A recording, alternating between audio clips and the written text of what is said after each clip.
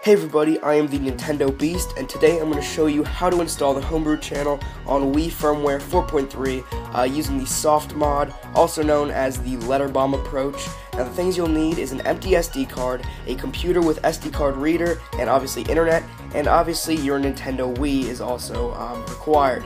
Now the first thing you want to do is you want to come to a website on your computer, go to please.hackme.com, me spelled M-I-I like the Wii Me version. So yeah, once you load up that site, the first thing you're going to notice is the system menu version. And if you're in the United States like I am, just leave it checked as 4.3U. There's also Europe, Japan, and Korea. Don't worry about that if you're in the United States though.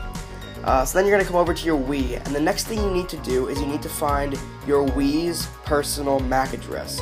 So in order to do that, you have to load up Wii options, and then come over to the Wii Settings menu.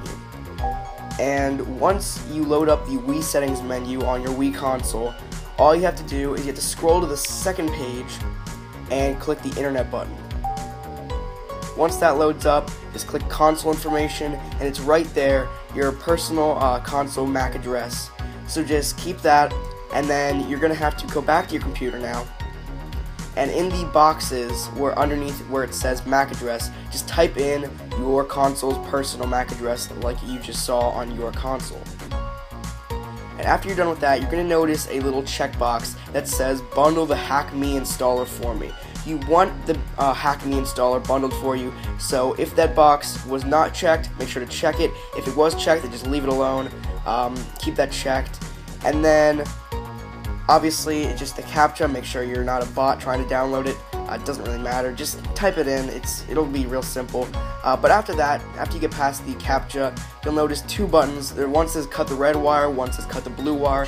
As far as I'm aware, it doesn't matter which button you click. I always cut the red wire just because I know it works. So then you'll notice a LetterBomb.zip starts downloading once you cut one of the wires.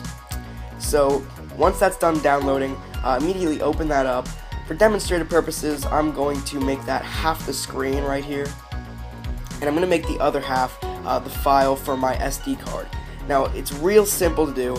All you have to do is come to your letterbomb.zip, highlight all the content, and just drag and drop it right onto your SD card.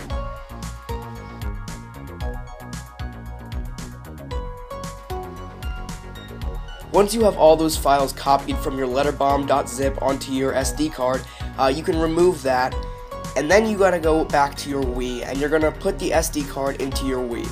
Now, you don't have to go to the SD card menu or anything. All you have to do is come over to your Wii message board and open that up. Now, it's either going to be on today's date, right there it is, it's either going to be on today's date or the previous day, or it can sometimes be the next day. Usually it's either today's date or yesterday's date, but all you have to do is click that LetterBomb, that red message, and it'll automatically load up this black screen. Don't worry, it's not fucking up your Wii.